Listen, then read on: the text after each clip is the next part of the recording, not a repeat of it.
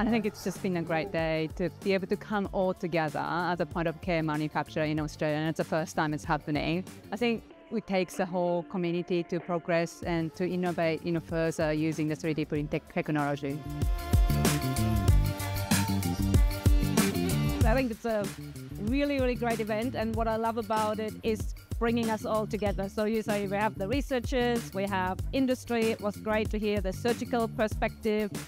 So far it's been absolute eye-opener. We're all here trying to advance healthcare and point of care, which is a fantastic event.